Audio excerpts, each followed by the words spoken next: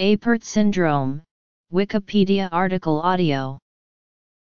Apert syndrome is a form of acrocephalosyndact, a congenital disorder characterized by malformations of the skull, face, hands, and feet. It is classified as a branchial arch syndrome, affecting the first branchial arch, the precursor of the maxilla and mandible. Disturbances in the development of the branchial arches in fetal development create lasting and widespread effects. In 1906, Eugene Apert, a French physician, described 9 people sharing similar attributes and characteristics. Linguistically, acro is Greek for peak, referring to the peaked head that is common in the syndrome. Cephalo, also from Greek, is a combining form meaning head. Syndactyly refers to webbing of fingers and toes. Signs and symptoms. Craniosynostosis. In embryology, the hands and feet have selective cells that die, called selective cell death or apoptosis, causing separation of the digits. In the case of acrocephalosyndact, selective cell death does not occur and skin, and rarely bone, between the fingers and toes fuses. The cranial bones are affected as well, similar to Crouzon syndrome and Pfeiffer syndrome. Craniosynostosis occurs when the fetal skull and facial bones fuse too soon in utero, disrupting normal bone growth.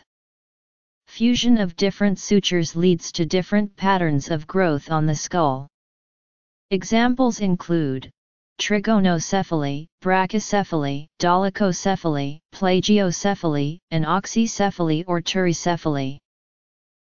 Findings for the incidence of the syndrome in the population have varied, with estimates as low as 1 birth in 200,000 provided and 160,000 given as an average by older studies.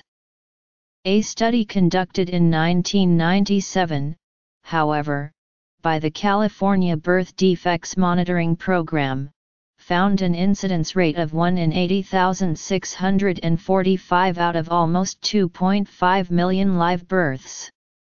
Another study conducted in 2002 by the Craniofacial Center North Texas Hospital for Children, found a higher incidence of about 1 in 65,000 live births. The cranial malformations are the most apparent effects of acrocephalosyndact. Craniosynostosis occurs, in which the cranial sutures close too soon, though the child's brain is still growing and expanding. Brachycephaly is the common pattern of growth, where the coronal sutures close prematurely, preventing the skull from expanding frontward or backward, and causing the brain to expand the skull to the sides and upwards. This results in another common characteristic, a high, prominent forehead with a flat back of the skull. Due to the premature closing of the coronal sutures, increased cranial pressure can develop, leading to mental deficiency. A flat or concave face may develop as a result of deficient growth in the midfacial bones, leading to a conditire prognatism. Other features of acrocephalosyndact may include shallow bony orbits and broadly spaced eyes.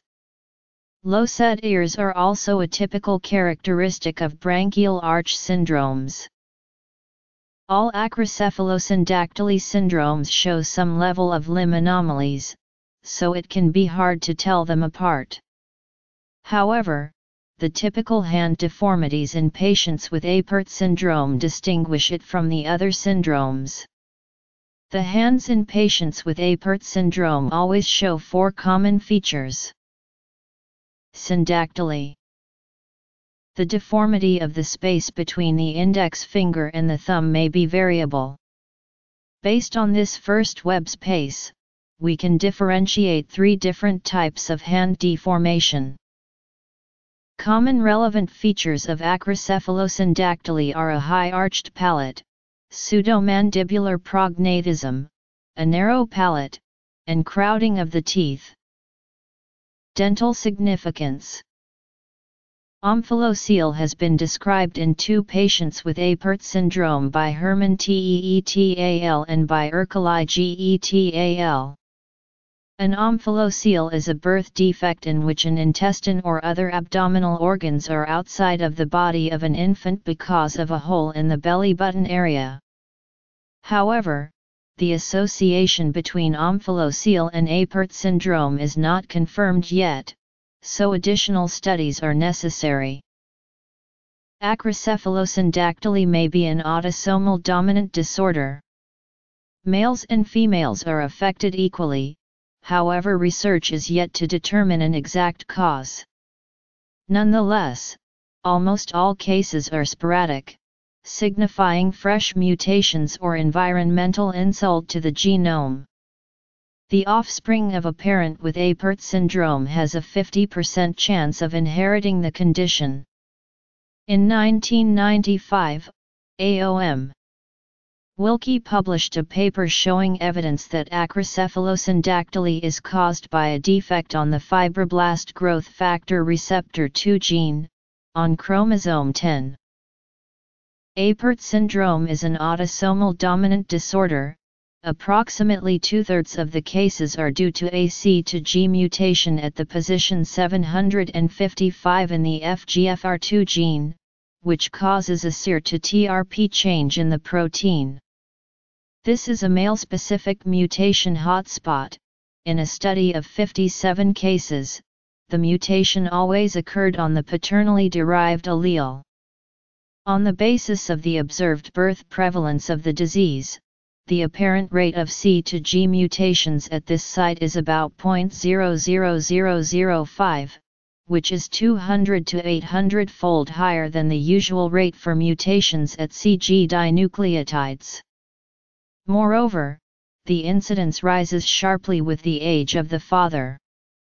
Gorley et al. Analyzed the allelic distribution of mutations in sperm samples from men of different ages and concluded that the simplest explanation for the data is that the C to G mutation gives the cell an advantage in the male germ line.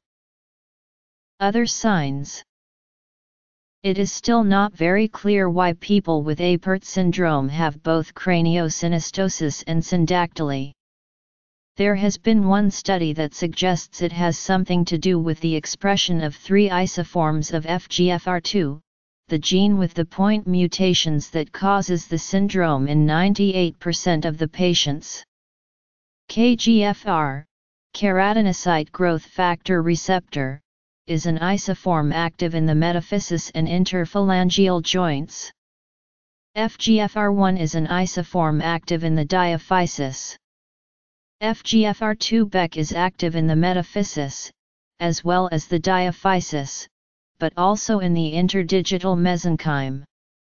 The point mutation increases the ligand-dependent activation of FGFR2, and thus of its isoforms. This means that FGFR2 loses its specificity, causing binding of FGFs that normally do not bind to the receptor. Since FGF suppresses apoptosis, the interdigital mesenchyme is maintained. FGF also increases replication and differentiation of osteoblasts, thus early fusion of several sutures of the skull. This may explain why both symptoms are always found in Apert syndrome. Causes. Diagnosis is typically by the apparent physical characteristics and can be aided by skull X-ray or head CT examination. Molecular genetic testing can confirm the diagnosis. Diagnosis. Surgery is needed to prevent the closing of the coronal sutures from damaging brain development. In particular, surgeries for the Lefort 3 or monoblock midface distraction osteogenesis, which detaches the midface or the entire upper face, respectively, from the rest of the skull, are performed in order to reposition them in the correct plane. These surgeries are performed by both plastic and oral and maxillofacial surgeons, often in collaboration. There is no standard treatment for the hand malformations in Apert due to the differences and severity in clinical manifestations in different patients. Every patient should therefore be individually approached and treated, aiming at an adequate balance between hand functionality and aesthetics. However, some guidelines can be given depending on the severity of the deformities. In general, it is initially recommended to release the first and fourth interdigital spaces, thus releasing the border rays. This makes it possible for the child to grasp things by hand, a very important function for the child's development. Later, the second and third interdigital spaces have to be released. Because there are 3 hand types in Apert, all with their own deformities, they all need a different approach regarding their treatment. Treatments. With growing of a child and respectively the hands, secondary revisions are needed to treat the contractures and to improve the aesthetics. EDAR. Craniosynostosis 2. Syndactyly 2. Type I, also called a spade hand. The most common and least severe type of deformation. The thumb shows radial deviation and clinodactyly, but is separated from the index finger. The index, long and ring finger are fused together in the distal interphalangeal joints and form a flat palm. During the embryonic stage, the fusion has no effect on the longitudinal growth of these fingers, so they have a normal length. In the fourth web space, we always see a simple syndactyly, either complete or incomplete, type 2, also called a spoon or mitten hand. This is a more serious anomaly since the thumb is fused to the index finger by simple complete or incomplete syndactyly. Only the distal phalanx of the thumb is not joined in the osseous union with the index finger and has a separate nail. Because the fusion of the digits is at the level of the distal interphalangeal joints, a concave palm is formed. Most of the time, we see complete syndactyly of the fourth web space, type 3, also called the hoof or rosebud hand. This is the most uncommon but also most severe form of hand deformity in Apert syndrome. There is a solid osseous or cartilaginous fusion of all digits with one long, conjoined nail. The thumb is turned inwards and it is often impossible to tell the fingers apart. Usually proper imaging of the hand is very difficult, due to overlap of bones, but physical examination alone is not enough to measure the severity of deformation. Type I hand usually needs only the interdigital web space release. First web release is rarely needed but often its deepening is necessary. Thumb clinodactyly correction will be needed. In type 2 hands it is recommended to release the first and fifth rays in the beginning, then the second and the third interdigital web spaces have to be freed. The clinodactyly of the thumb has to be corrected as well. The lengthening of the thumb phalanx may be needed, thus increasing the first web space. In both type I and type 2, the recurrent syndactyly of the second web space will occur because of a pseudoepiphysis at the base of the index metacarpal. This should be corrected by later revisions. Type 3 hands are the most challenging to treat because of their complexity. First of all, it is advised to release the first and fourth web space, thus converting it to type I hand. The treatment of macerations and nail bed infections should also be done in the beginning. For increasing of the first web space, lengthening of the thumb can be done. It is suggested that in severe cases an amputation of the index finger should be considered. However, before making this decision, it is important to weigh the potential improvement to be achieved against the possible psychological problems of the child later due to the aesthetics of the hand. Later, the second and/or third interdigital web space should be released. Gene Reviews/NIH/NCBI/UW entry on FGFR-related craniosynostosis syndromes. PTCH1, BMPR1A, IL2RG.